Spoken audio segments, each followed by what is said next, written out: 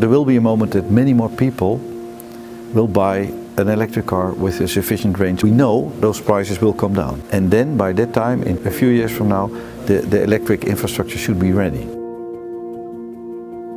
The goals are ambitious. We're only at the beginning. How can we accommodate the real growth that is predicted? I think it's possible because electricity is everywhere basically. But we're nowhere near fast enough. Rolling out charging infrastructure is a big supply chain question. You need EV drivers, the energy companies, the network operators, the card holders, the interoperability. You need everyone on board to really speed it up. We should proceed really fast as possible. In 6 years' time, 4,000 taxis in Amsterdam should be electric.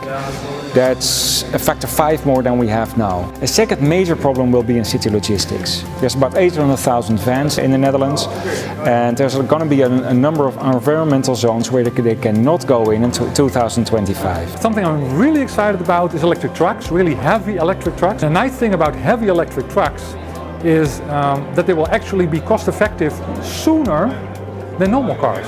Electric vehicles can help the urban situation, can help to keep the grid stable on a local level, but also can help to make the energy transition possible on a national or European global level. Stimulating charging infrastructure is actually much cheaper than stimulating the sales of electric vehicles. We have to be sure about the standards, and then we can develop business models based on these standards. There are millions of people crossing borders each day, so at least for the European Union it's super important that we find joint standards. So one of the ways to realize our goals is to ensure that roaming is possible for every EV driver. And that we enable this seamless charging experience independent of in what country you're charging. So we have the project EV Roaming for EU, which is really about charging anywhere with a single card or with a single app. We have made great progress, and I think we actually need to focus now on the customers. What should we solve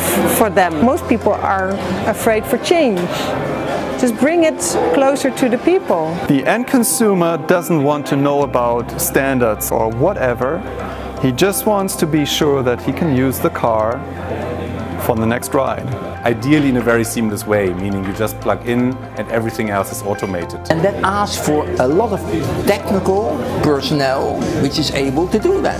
We need each other to really make this, speeding up this whole transition towards electric mobility. It's already complex and we're nowhere near where we have to be. So we have to run fast.